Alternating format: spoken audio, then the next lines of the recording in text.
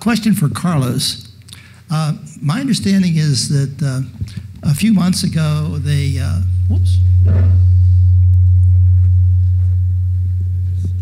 I hope we're not melting down here. A few months ago, a solar power plant came online in Spain. This solar power plant is interesting because it produces electricity at night. About 60% of the rated electricity during the day is produced at night. The size of it is enough for about 40,000 homes. And I think the economic payback time is something like 11 years or so for it. What they use for storage is something you haven't talked about, and that is they use some sort of molten salt. Yeah. Mm-hmm. And I'm wondering how the use of molten salt in combination with something like solar plus wind would essentially level out your curves. Yes.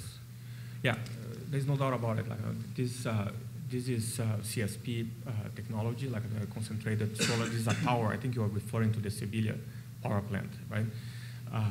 Yeah, molten salt has been around. It's a complicated technology, like in case of failure, because if molten salt at any point, like freezes, like at the salt temperature of freezing, like you have like massive failure of your equipment. You have to replace that. These technologies are really. We have a new power plant coming up very close to here, like 4 hours and a half by car, like the Ivanpah power plant. I'm going there like in 10 days, like to talk with them about forecasting. That power plant is also concentrated on towers, like but they have no storage. It's a steam, like all CSP after some level, like the technology is 150 years old, like is you after like you generate the high temperature, everything else runs out of the steam turbines and so on. So yeah, these are in terms of competitiveness, economically viable solutions. Like they become competitive after 40 megawatts, and so like it's for larger like central plant types of operation. The issue has been like in many of those like has been financing, like like the resourcing, like do we know like those depend on the direct beam from the sun. So if there's a cloud, for example, like I showed in my movie, like it goes down to zero. So you thermal storage like is a great help in that sense because you can ride that like a variability. But the main problem for this type of technology has been the unbelievable drop of a price in PV panels. So a large power plant like that like employs many people, like hundreds of people to run. We have a very old one here in Mojave, like SEGS, that is integrated with the gas too. It employs like hundreds of people, like year round. There is a nice benefit on this sense, right? Like a PV power plant may have like a couple of people working most of the time, like remotely, right? So the economic issues like are really on the table now. Like Google pulled out a lot of the money from the Ivanpah development because of the drop of the price of the panels and so on. So yeah, these are viable technologies like that are used. Like you still need like some level of forecast, like because your storage is not over like a week, for example. If you have a week of overcast weather, like you want to know this ahead of time and tell people. So there are absolutely these are viable things that are beautiful power plants. I love to go visit them. Thank you. How much would efficiency of use of electricity and other kinds of energy help us reduce the need? I'm not quite clear whether we can reduce our electrical needs by lots or just a little. And I'm wondering whether UCSD is doing any work using electronics to conserve the use of energy. Yes, in the loading order, energy efficiency is number one. And This campus for the last 4 years has had a $22 million a year energy efficiency retrofit program, and this year it's $32 million. Anna Levitt was here just earlier, but she left, and she's the manager of that program. So in the initial years, we took the low-hanging fruit and expedited that, and then now we've moved up to the middle of the tree, the far greater challenges with longer paybacks. But as a university, we have, over the last 4 years, reduced our total energy consumption by 11%. But our SDG&E bill of what we do import has gone up by 23%. I know that doesn't make sense, but it's, the gap is widening. And that 11% reduction in our electricity has come at a time over the last 5 years. We've had a $200 million a year capital construction program. So we're having energy creep. So when we build something new, it's very efficient, a LEED certified gold, or in one case, platinum. And then what we've already built, we are judiciously spending, again, on about $22 million a year of retrofitting those programs from an energy efficiency point of view. On sort of the opposite scale from what we're doing locally on campus, the projections that I showed about looking forward on a global scale for carbon-free energy requirements are quite sensitive to what's called energy intensity, that is how much energy per unit of improvement in human economic activity or quality of life. The projection that I showed basically assumed historical rates of improvement of that figure of merit. That author goes into more details in that document, shows if we could about double or triple the rate of improvement of energy efficiency improvements, or then you could make a vast reduction in the amount of carbon-free energy that we would need. But we've never, and that has to be done on a global scale, not just at a particular region, but we've never actually managed to show that we can get to those rates of efficiency improvements. Maybe we can. California has done a beautiful job in terms of improving the efficiency over time. Like we doubled the population with a very little increase, like in total load. So it's not impossible, but like I think it's something that takes a concerted effort to be done. But to just go back to David Victor's point, sometimes those gains are achieved by moving manufacturing to some other place in the world, and so yes, one has to be careful about keeping track of such things. So. Just a quick. Everyone, please give your name. You don't have to. Okay.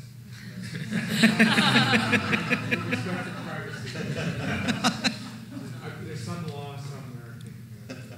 Sure. Sean Morgan. I'm a GSR with the center. Just a quick clarification question. You had a lot of estimates for available capacity up there, and I'm wondering about the hydro estimate.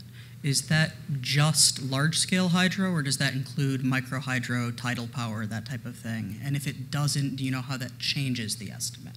Right, it's just a rough estimate of the large-scale Okay. ones. Yeah, even the compressed air estimate, it's based on what's already implemented in the old technology. I know there's also a lot of improvement on the compressed air technologies. Yeah. Okay. It's review articles done by battery people, so you can see it's not completely objective, I guess. Some bias. Yeah.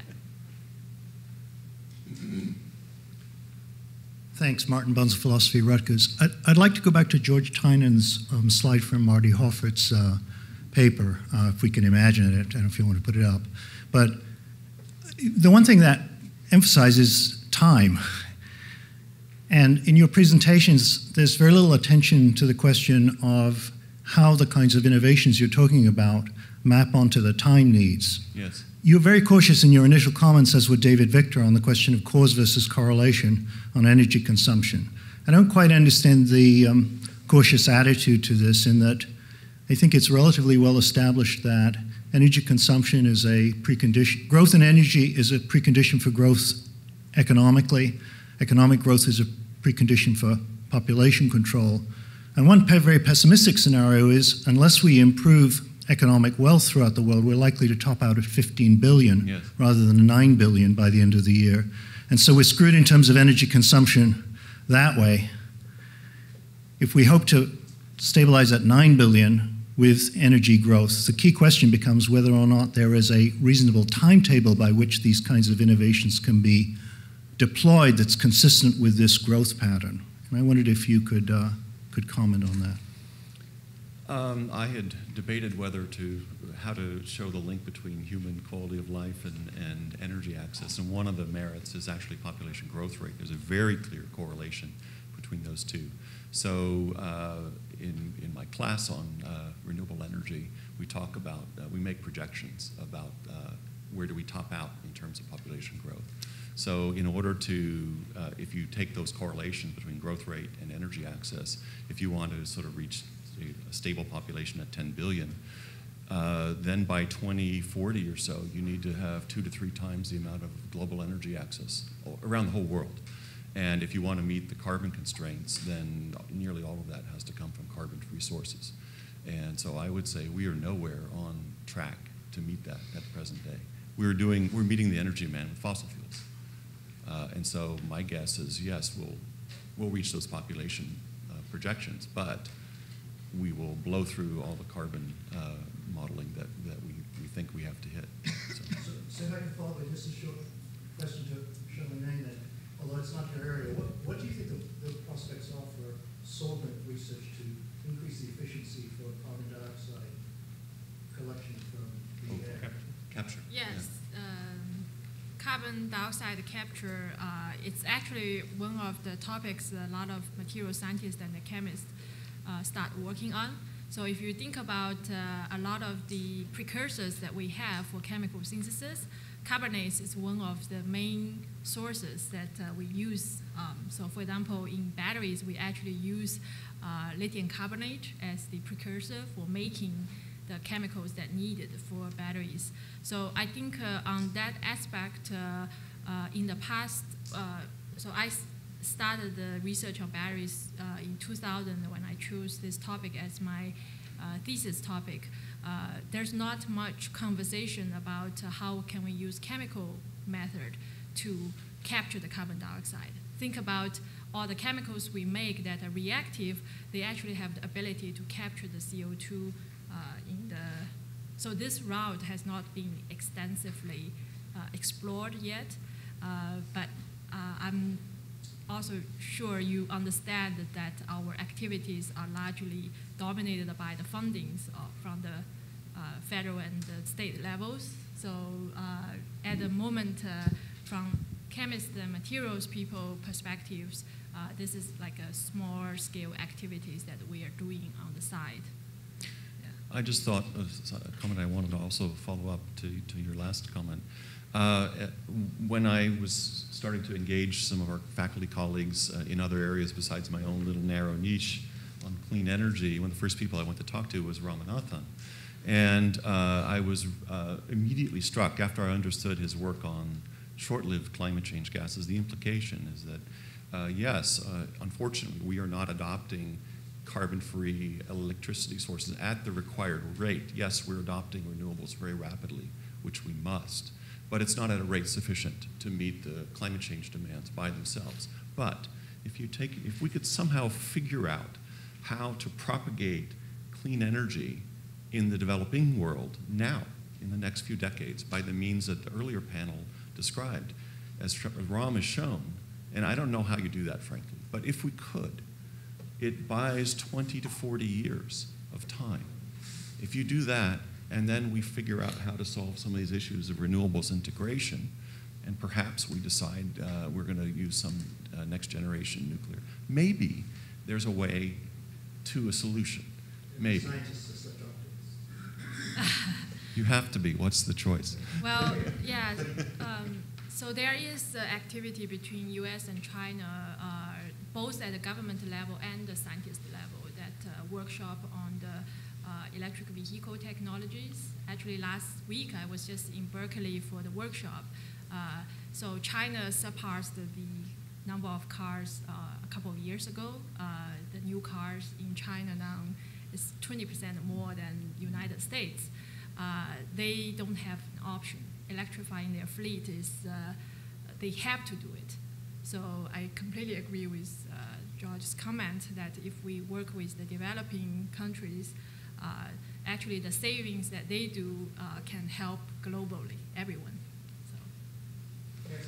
Hi, I'm Danny Breyer with the Consulate of Canada. My question is for George. I was wondering if you could elaborate on some of the next generation nuclear. Specifically, what do you think of, traveling wave reactor being used by TerraPower as opposed to liquid fluoride thorium and the other designs?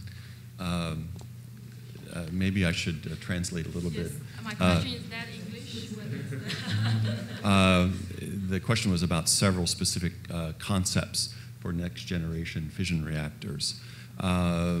You asked specifically about traveling wave power. I'm actually personal friends with the CEO, so maybe I should be careful what I say.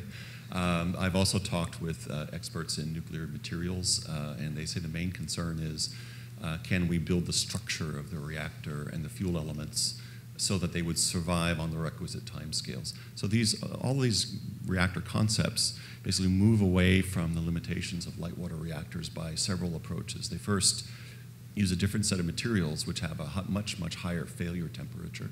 Number two, they reduce the power density by about a factor of 10 in the system, so that even if you lost all cooling, if you pulled the control rods out of the reactor, turned off the cooling and walked away, that it would not suffer a catastrophic failure like a light water reactor will, which we've seen illustrated quite graphically in Fukushima. And so there are 3 or 4 different design approaches to do that. If you're curious about what they are, we can talk in the break. But the traveling wave reactor is an interesting scheme that tries to achieve those goals, but in addition, also is designed so that it could actually use spent fuel from conventional fission reactors as its fuel source and essentially burn up the nuclear waste, so that the residual waste that was left after the traveling wave reactor was finished after about 30 years of life, that material would have a radioactive timescale of a few decades, maybe a century, not 100,000 years. So I think whether those concepts are technically workable and economically competitive is a completely open question. And so that remains to be seen. Hi, I'm Kyle Haynes. I'm a PhD student in political science here at UCSD. I was intrigued a little bit by the use of the term legitimate energy needs.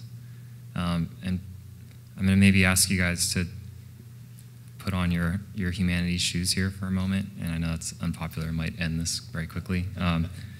But a couple of the things that were mentioned here, the lithium ion, I've been doing some work on Bolivia and on the Uyuni salt flats where this huge lithium deposit's been found. And we know that that's a very fragile ecosystem there. And so as well with the Ivanpah plant, I know they've been mired in Endangered Species Act legislation for many, many years now. I was wondering if I could ask you guys to reflect a little bit as experts in your field about what the role of people who know the most about this energy is in trying to stimulate political change, and also to talk about what constitutes a legitimate need. I know we want to preserve this neutrality of science and these kind of things, but there's also such a high level of technical expertise involved that if there's sort of if you guys don't do it, how will we respond? How will we do that? If we do this democratically without expert knowledge, what are our real chances for solving this? So if you could just, and I know it might be a game ender, but. I'll start by saying something related to one of the questions that came before. One of the tragedies of the way that human migration occurs is that, you move to higher latitudes. Okay. So as you move to higher latitudes, you require much higher levels of energy density per person. The consumption is much higher. And then you require technology to develop technologies that would fit those needs. And then the tragedy is that you go and you export that to the tropics. So there is a very strong dependence of the climate or microclimates to what needs you have or the human population has. If you look at the numbers that we are talking about here, they are tragic. The equivalent human population, energetically speaking, is almost of 1 trillion mammals of our size. If you put this in perspective, the Great Serengeti migration involves 3 million wild beasts. We find it fantastic, right? So the problem is very political in the sense that you are mentioning, because you have to consider, there's no doubt about it, that anything of this level, any consumption at this level would have environmental impact, even if we use a carbon-free technologies, right? Now, whether or not you are willing to take carve a little piece of a desert, which has probably very important wildlife, in a very fragile ecosystem, and use that to generate some of your energy. I'm convinced that there are ways that we can do it, especially if we tap on energy sources that are so vastly more abundant than what we need for all humanity, right? So if you think about it, the hydro potential somebody mentioned before, what brings the water molecules to the top of the mountain is the rain that came in. Eventually it was the photon from the sun that that generated that power. So all the power that we have available to us is really coming directly out of the sun. When we cut into this process of the interaction of the photons with the biosphere, which generates tremendous amount of storage over millions of years, we are trying to really cut and use directly the energy of the sun that in many ways is reflected back into space, right? So there are different ways that we want to do that, and I think there are sustainable ways to do it, but it's not easy, and we kind of generated almost a labyrinth of legal and political issues between different countries, between different communities, and so on. That makes this very difficult. So the technical solution is rarely the one that wins. I would just offer on the social political aspect of your question there, I would just make the observation that the IQ level of decision makers when it comes to energy is rising. From what values? To put it in perspective, put it in perspective, the nominee for the Secretary of Energy is from the MIT lab. The outgoing Energy Secretary is a Nobel laureate. In the Reagan administration, we had a dentist. I wish I was kidding. And also the transparency of decision making has elevated. The availability of intellectual resources is much greater because of the internet. If you go from region to region, country to country, you see thematic trends that are consistent, that spread like a virus, if you will. And so the IQ level not only of the applicants, but also the IQ level of the opponents of a system is a much more intelligent conversation than we've ever had before. So I generally see, and I was senior international advisor to the World Bank for 11 years, and I see that the extremely poor decisions that were made in past decades are not being allowed to repeat themselves or perpetuate themselves regardless of events. So it's a small village, and the villagers are getting a lot smarter. Okay, well, George, Jackie, do you want to say And something? I think I was the guilty party who used that phrase, so let me just tell you where it came from in my own mind. And it really comes back to the Human Development Index and its correlation with energy. And as David showed in his talk at the beginning of the day, there were two salient points. There was a rapid increase in that quantity at relatively low values of per capita energy, and then a rapid flattening out at high values. And so in my naive engineer / scientist way of thinking, is somewhere on the going from one part of the curve to the other is where the quote-unquote legitimate human energy needs is so that where you maximize the utility to all of humanity, but you're not profligate. And so that's my own personal view on what that means. I just wanted to clarify. I'm going to do a wrap up here. George, I in like 1978, 79, I was at the political apex of a large county government, and I was involved in municipal energy policy. I was interested in all these things, and then Reagan came in. It was discouraging, depressing, and I blocked energy out of my mind. And I'm so astonished and gratified about all the progress I'm hearing about and the work of our UCSD scientists. It's terrific. So we're going to, unfortunately,